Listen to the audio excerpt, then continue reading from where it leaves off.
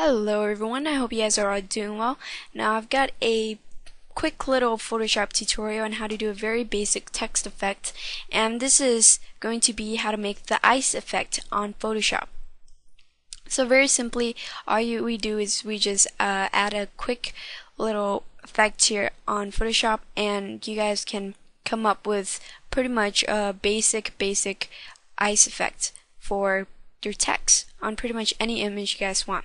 Alright, so this is a very simple process. So what you want to do first is go to File, New, and I'll just create a quick image around 700 by 500, hit OK, and we'll just start off with a little text tool here, and you guys can use any font you'd wish. There might be fonts that would be a better match for this, but in this video I'm going to be using the Courier New font, and let's just put FireworksTutorial as an example. Actually, this is an ice effect, so that's kind of ironic that we're using FireworksTutorial. You know what? Let's go with Iceworks tutorials. How about that? Alright, so we just go to Iceworks tutorial. It's going to fill up too many, so we just put there. And now, after that, what you guys want to do is go to Filter, go to Noise, and click on Add Noise, and hit OK.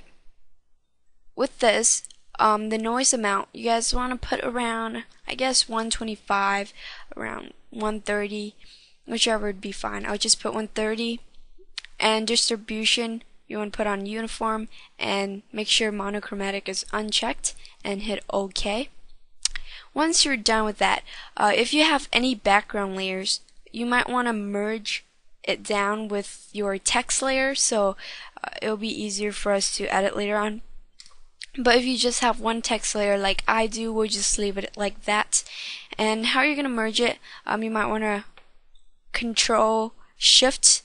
just shift and select both layers, and then merge layers, or just click Control E. That would be the easiest way. Okay, so after that, what you want to do is go to Filter, Pixelate, and Crystallize.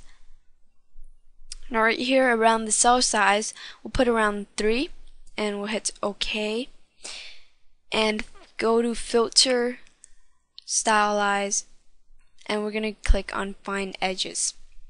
Okay, so once we're done with that, we're going to go to Filter, Blur, and Gaussian Blur, and I'll just put this around 2 pixels, somewhere around there. Actually, this is too much. 1 is good enough. 1 pixel is good enough. Okay, so once you're done with that, what you want to do is rotate your canvas. Now, how you're going to do that, go to Edit, Transform, and just rotate 90 clockwise. Alright, so once we've rotated our image, we're just going to invert it by clicking Control I on your keyboard, and we're just going to go to Filter, Stylize, and Win. And make sure the method is Win is checked and from the right, and we'll just hit OK. So once we've got that, this is basically our text effect all ready to go. Now all we have to do is just rotate it again. So once we've rotated our image back to counterclockwise, what you want to do is go to Image and Adjustments, and go down to Hue and Saturation, or click Control U on your keyboard. Now what you're going to be wanting to do is obviously adjusting your image color, because we actually want it to show up well. So as you guys can see, very basic, but what I actually want to do is create a background layer, unless you guys already have a background layer, of course, and we're just going to fill it in as whatever color you'd wish. So once we've filled in our image, I'll just go back to Hue and Saturation and fix up this color. So for my settings, I think this is pretty good enough. So just mess around with Hue and Saturation until you find your liking, and you can add a few effects to your image to make it look cooler, I guess. So I'll just add a little outer glow here, and we'll put it on blue to make it actually look like ice. Alright, so that's basically all you have to do for this effect. It's a very simple effect and very effective. And I hope you guys enjoyed this tutorial.